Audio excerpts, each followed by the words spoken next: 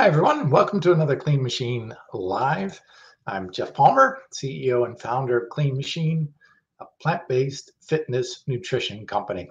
Thank you for joining us on Amazon Live, Facebook Live at Clean Machine Fit, and on YouTube later after the broadcast at Clean Machine Online.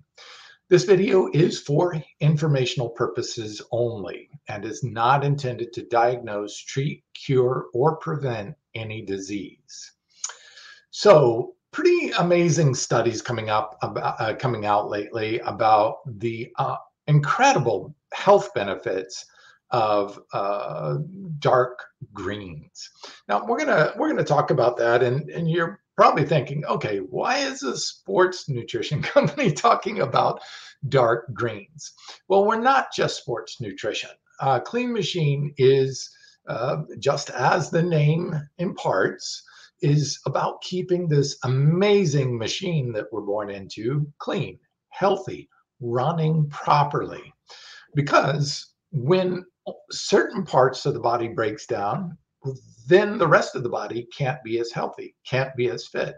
So we are a plant-based fitness nutrition, and fitness regards to not just muscle tissue, but liver tissue, heart tissue, and brain tissue. All of these tissues need to function. We don't function as parts. We function as a whole. And when the parts break down, the whole can break down too as well. So for me, fitness is about whole health and nutrition, which is why I developed some amazing products that really try to address our whole health as well as get us the best fitness goals for our strength, for our muscle gains, for our body fat, our body composition, all of that together by addressing the body in a more holistic approach, looking at how the body works, helping it work better with the proper nutrition so that you can get the best health and fitness overall. So obviously the title of this one is a bit catchy when you pull it up on the screen there. We are there we go.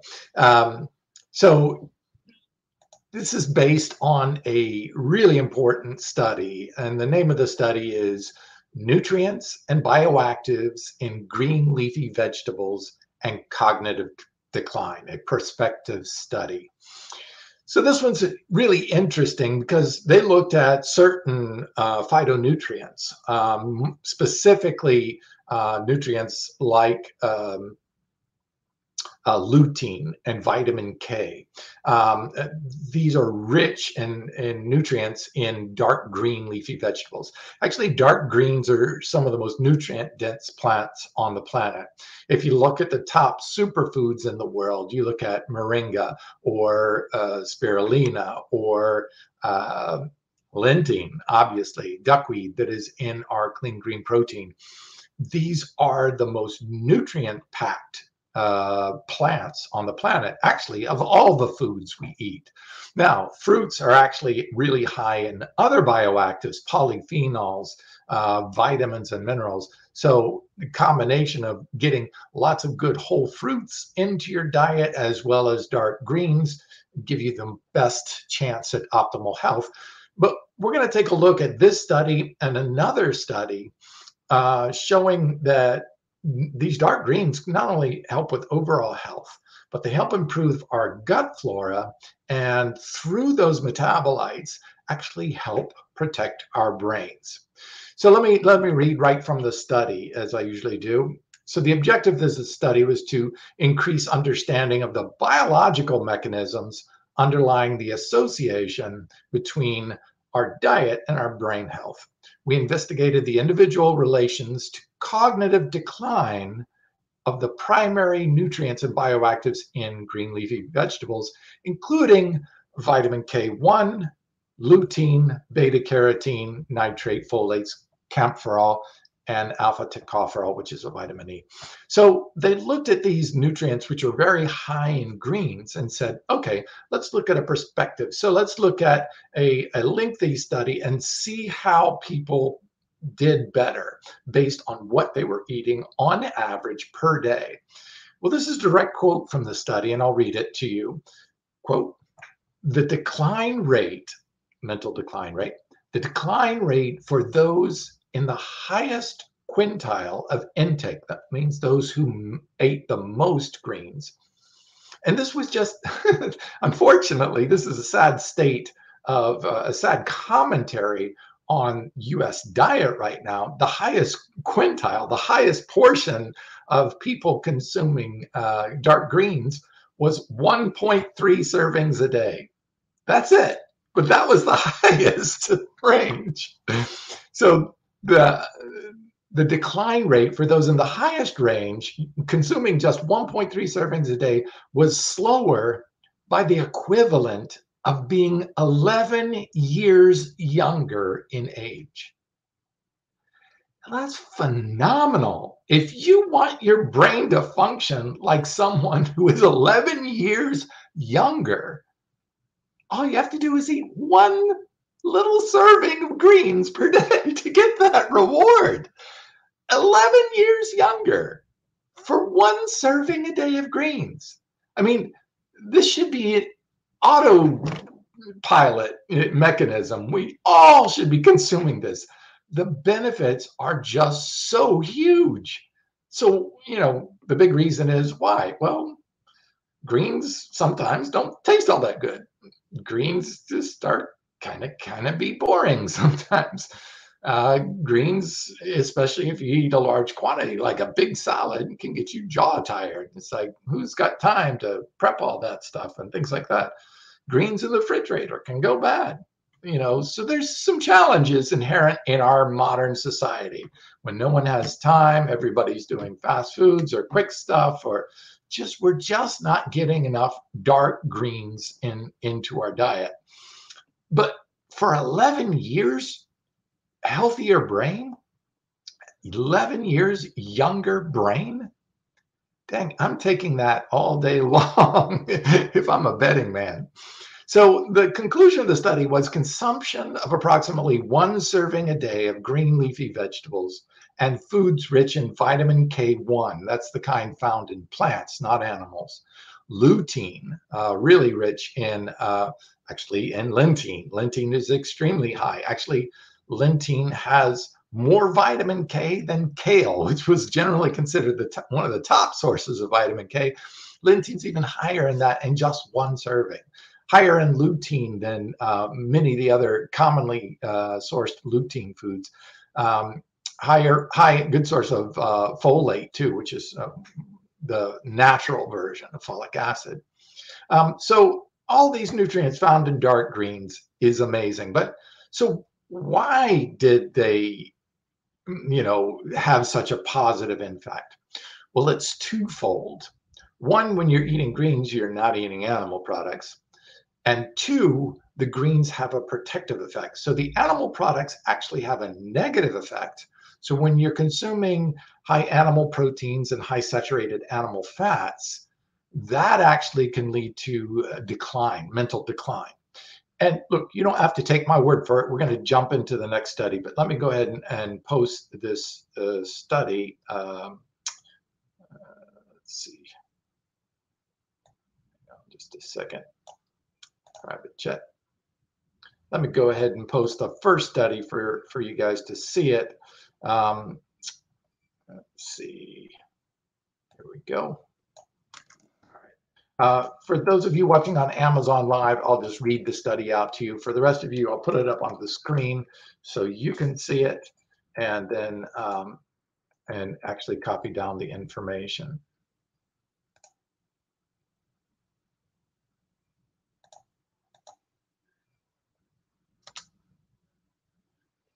There we go. And I'll put it up on the screen. Oh, let's see.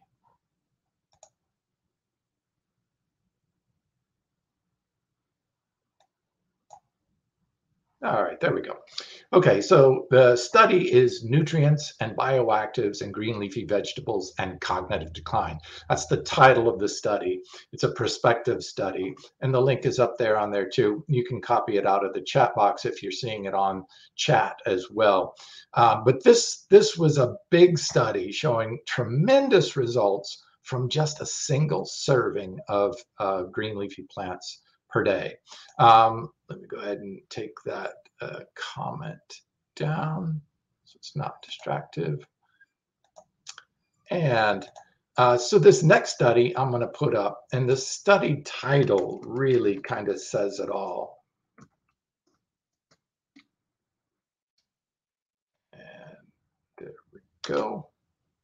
We're going to put this one up on the screen for you too. So this is the next study I am going to talk about, which really kind of relates to, okay, so what is it? We know that we identified, hey, greens that are high in vitamin K, high in lutein, and some other nutrients are very important. Fortunately, clean green protein with lentine, the lentine itself is the highest in vitamin K, one of the highest of all plants in lutein. So you're getting a big dose of this neuroprotective. Remember, you can also check out my previous talk on lutein and how neuroprotective of it. As a matter of fact, out of all the carotenoids, beta carotene being one of them, but it's in a vitamin A group called carotenoids, lutein is a carotenoid. Out of all of the carotenoids, when the baby is in the womb, the baby's brain, the baby's body actually sucks up and has a preference for 60% of that to go to the brain. So all of this lutein is getting sucked up by the baby. Every time the mother consumes dark green leafy vegetables or orange vegetables that are high in lutein, that goes right to the brain and stored in the brain. Why? It's because the baby is trying to protect its brain because it's about to be born into the world. So it's amazing. So this study is, this next study that I'm just about to talk about is titled, and I'll read it for you, those watching on Amazon Live.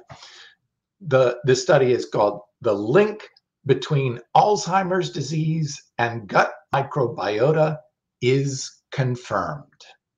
This is a study, and I'm going to read right from the study. And this is the quote from the lead researcher.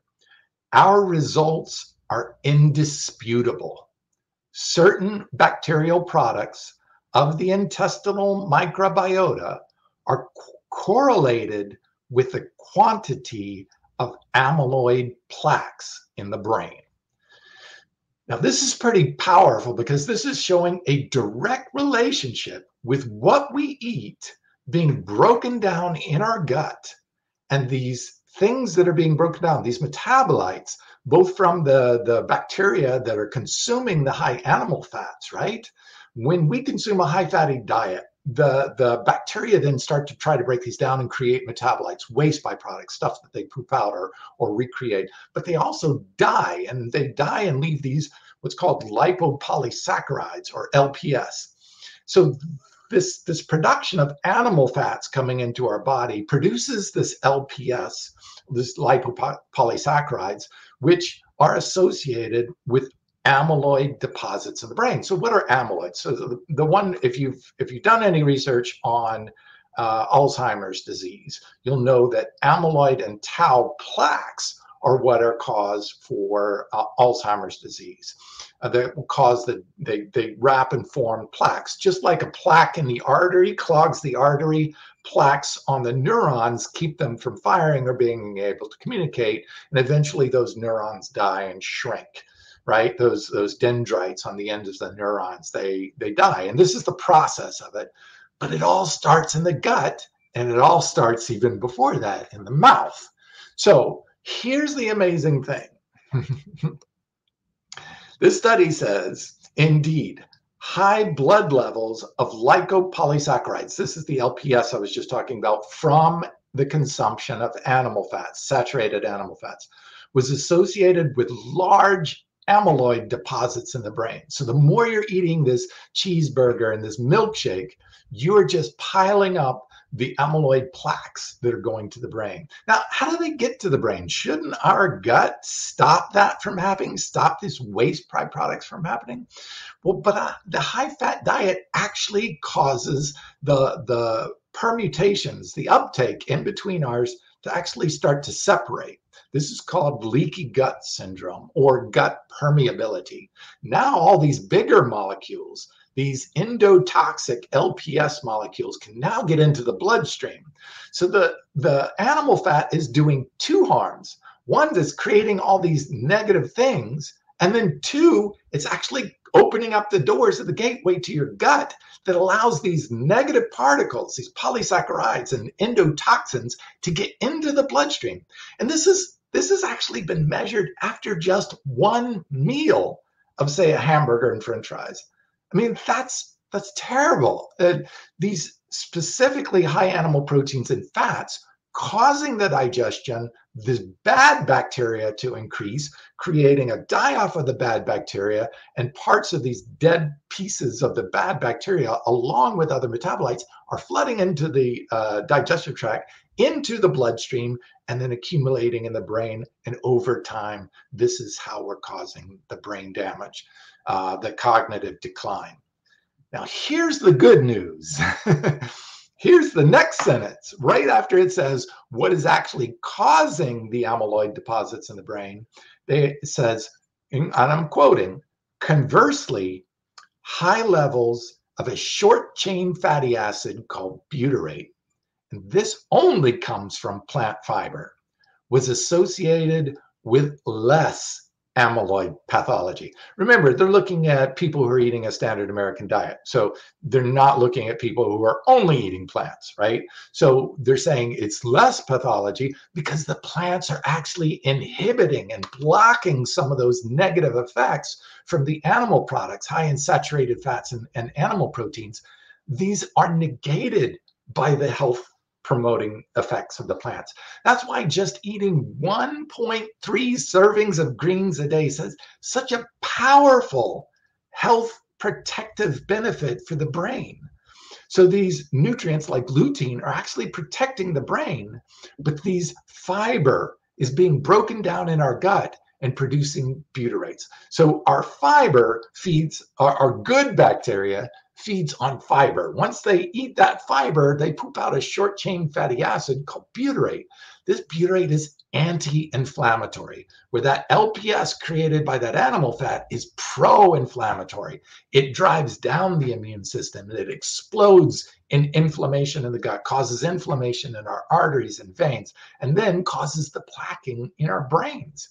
So this is what we're doing when we're consuming an animal product. The good news is the more green plants you can consume in a day, even if you're on a standard American diet, even if you're consuming animal products, the health benefits can offset the negative benefits, both to the brain and your overall arterial health, cardiovascular health, by these nutrients that are in there, the polyphenols, the fiber being converted to butyrates, bringing down the inflammation, protecting it. Butyrates actually take that leaky gut and seal it back up again, help the body protect itself against that. So you have a barrier from any of these bad materials getting into the bloodstream. That's the way a proper functioning gut should work, is by eating all these greens, you're getting that butyrate that actually causes that barrier there. Now the nutrients can get in, but the big macro endotoxins and the amyloid plaques and the tau tangled proteins that are from these bad bacteria that are being that come from consuming animal proteins and animal fats.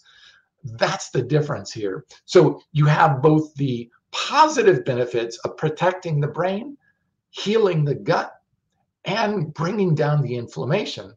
And then on the animal protein and fat side, you have it's causing bad materials and endotoxins and LPS to be created. It's damaging the gut lining, so you have leaky gut and allowing that to get into the bloodstream, damaging the arteries, and then finally leading to accumulation in the brain, which can lead to your dendrites dying and causing Alzheimer's and dementia, senile dementia, cognitive decline.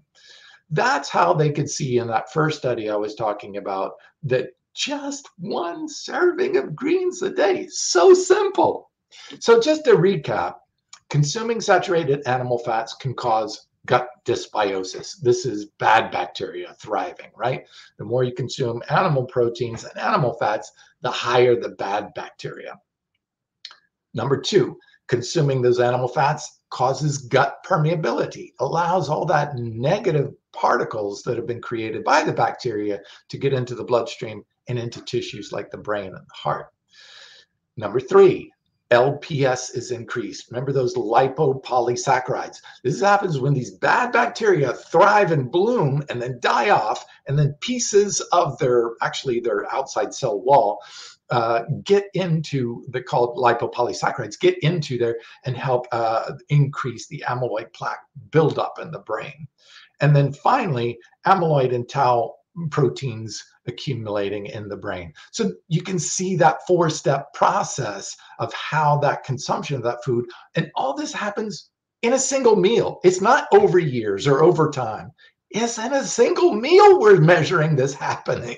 So it takes a while to damage because unfortunately we've got a lot of brain cells and a lot of neurons, a lot of nerves, but over time, that's why we're seeing senile dementia happen at younger and younger ages. It's because of our diet. It's because, like this study pointed out, the highest consumption of, of greens that we were seeing people eating was just little over one serving a day. That's horrible. We should be eating 3 or 4 servings a day if you can, because they're so rich in protective nutrition. So on the good side, consuming plant fiber from greens improves and increases the good bacteria. So now you have good bacteria producing good metabolites that are protective. They seal up that leaky gut and improve the gut barrier so bad particles from our digestive tract don't get into our bloodstream and damage the rest of our tissues.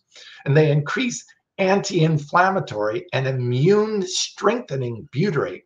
Now, butyrate has been shown to actually elevate and upregulate our immune system. So especially right now in this age of COVID and viruses, we want to be consuming even more dark greens, even more fiber content. And remember, fiber only comes from plants. There is 0 fiber in any animal product.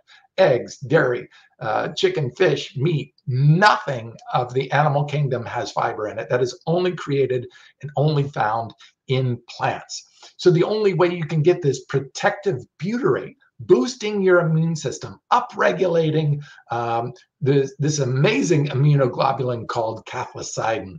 Check out my video on vitamin D3 and butyrate and see why that is so important for our overall immune health, because this cathelicidin is actually what goes out. It's our own chemical that is produced by our body. When we consume fiber, it changes through our gut, a healthy gut, into butyrates, upregulates our immune system to produce more cathelicidin, and this cathelicidin goes over and destroys viruses in our body. That's how our immune system works. It destroys it, eats out the envelope layer of the, goes in and scrambles the DNA so that it can't replicate anymore, and then finally breaks it down, keeps it from actually binding and connecting. All those spike proteins actually prevents them from binding so they don't cause as much sick. That's what our own immune system does. And it's upregulated when we consume plant fiber. That fiber feeds our bacteria. The bacteria produce the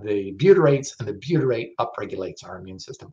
So that's why it's so important to get some of these greens in here, not just for the nutrients that are mentioned in that first article, but also this amazing fiber butyrate response too.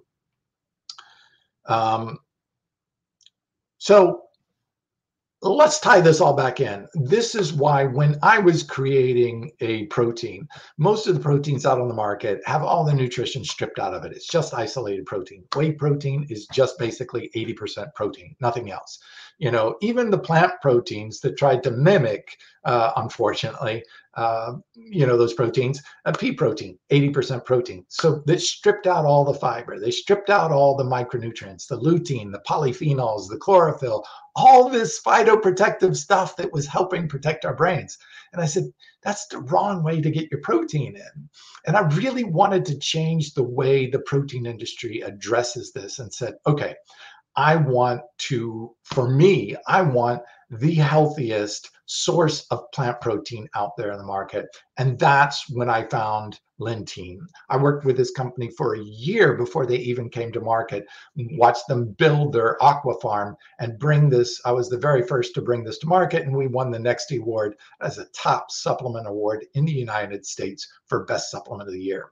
It is not only the best source of protein for the plant kingdom, but it is the most nutrient-dense green plant we have found, even containing vitamin B12. Yes, bioactive vitamin B12. And this has been proven in multiple published human studies where they show that the B12 is actually even being converted in the gut while you're digesting it. So it is true bioactive B12 in the plant. So the plant has roots in the water, and normally a plant would be in the ground, and the B12 producing bacteria would have a symbiotic relationship with them in the soil. Actually, the plant will send nutrients down into the soil and into the soil to feed the bacteria, to attract the bacteria over to the plant so they can have this symbiotic relationship.